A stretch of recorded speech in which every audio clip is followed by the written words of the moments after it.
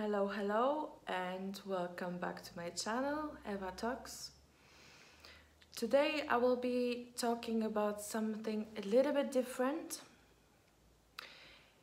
and the idea just popped into my mind as I was driving back from work.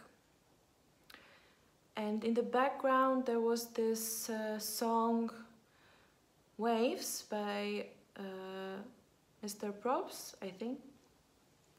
I'm sure many of you know it. And that's such a sad song. And it made me emotional and nostalgic. And I was thinking about the whole situation, also because of the coronavirus and people who are getting sad and depressed. And even I was thinking about my patients, because now more and more people, they coming to me, to pharmacy to talk to me, also with the prescription for antidepressants. And it's very sad that there's so many people, young ones and older ones, who just get this quick fix. I mean, don't get me wrong, because depression, that's an illness and it has to be treated. But how can you find a good solution for your problems or issues at the doctor's when you are only 5 minutes there, and then the first thing you get, it's a prescription with antidepressants? Those pills are of course essential for those who has diagnosed depression, because they help you get by, just to do basic stuff, your routine, like get out of bed, take a shower and so on. So I'm not saying that all doctors, they're crazy and just like want to get rid of the patients. No. But there's so much more to it, to problems of my patients, people who come to me, because most of them, they're not even looking for help in the standard way. So just to get their pills and go home. They come to me to talk about their problems, to vent, and they seek a therapist. And of course, since I work in the pharmacy, so I'm the first person they meet.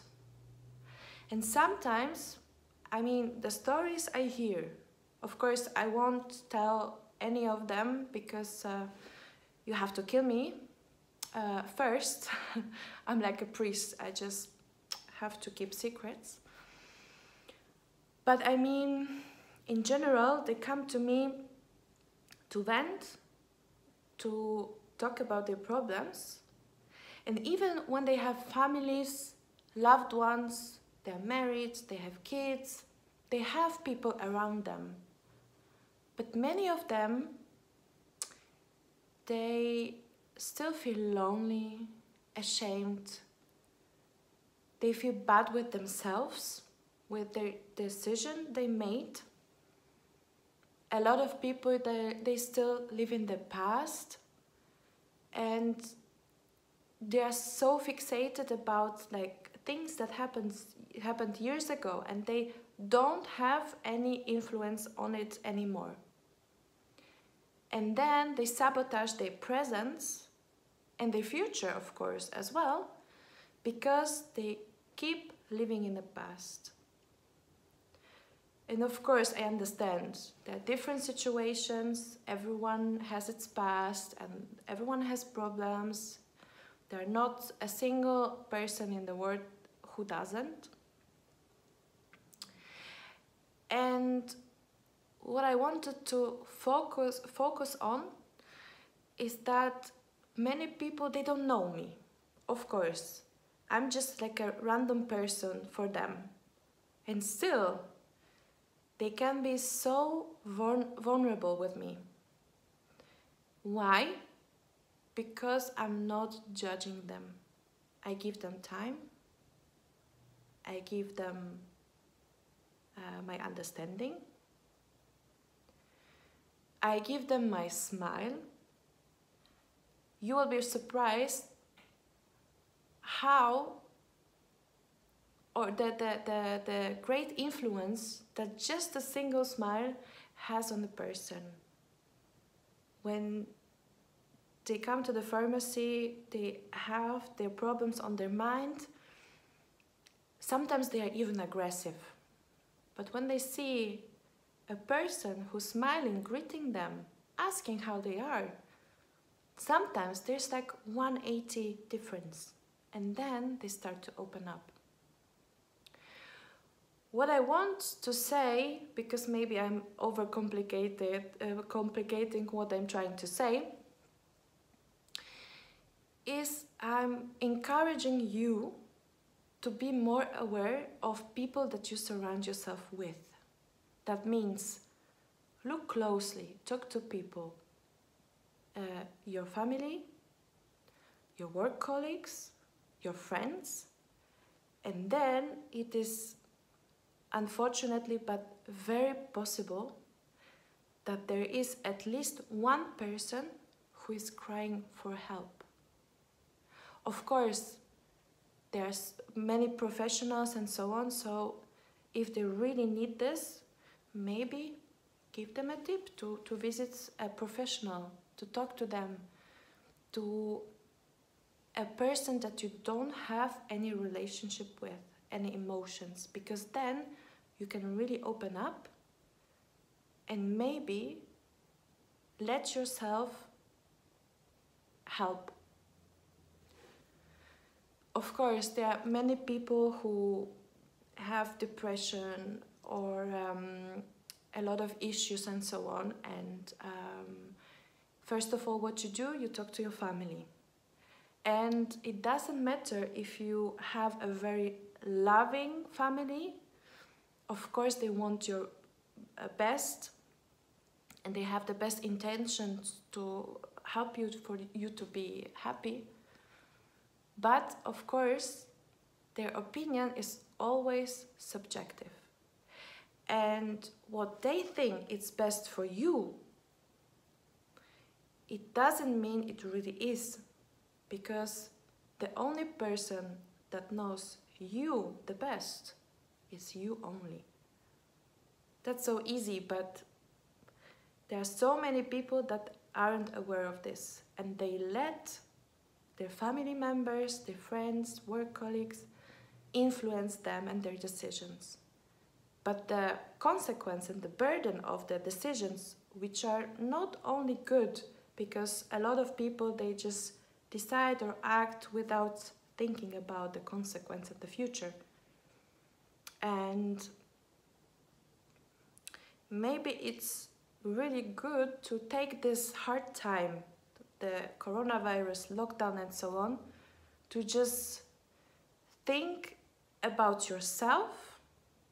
Or if you're happy, if you don't have any problems and so on, maybe look around and maybe there's a person that maybe needs your help. And I think like that the best currency, what we can give to people, to help them even for 5 minutes, like to make them forget about their problems or maybe give a tip. Of course, there are people who are closed, who don't want any help from others, and that's also fine. That's their life, and no one should force help on others who don't really want to receive the help. So don't force anything. I'm not encouraging to do this, like you can't break the wall with your head, and don't even try to do it, it's like waste of time. But if there's a person who really are struggling, maybe that's time to help someone. Maybe even with a smile, or bring them coffee, give them a compliment. Or if they try hard at work, just say, yeah, well done, you did it good. Just small things, and they will make your life easy. Okay, so what I wanted also to say, that I strongly believe that our best currency to communicate with people, to make them smile, to help them with their issues and problems, is being kind, giving their time. Time is the most precious thing you can give to someone else, because it's priceless. And a little smile. It always helps, even if only for a couple of seconds, minutes, and so on. So that's like my thoughts. I got a little bit nostalgic, and it was not really the topic I wanted to talk about. But who knows? If I'm going to help or make thing only like one person, then my goal is achieved. So remember, always try to stay positive. I'm actually like a realist, but with a tendency to be an optimist, so I always encourage people to smile and get the best of the day, just step by step. Okay, so thank you very much. I hope you enjoyed this weird topic, and I promise the next video it will be more fun, and I think so I wish you a pleasant day, evening, morning, or whatever time you are watching this video, and stay positive, because remember, even when this time sucks, I know that the better times will come. It's always like this. What comes around goes around. So, thank you very much. Thank you for your time and your patience with me. It was supposed to be a very short video, but somehow it got longer than expected. And if you like the video, leave the like, subscribe, and leave a comment. Yes, and thank you very much again. Kisses, and see you very, very soon. Thank you.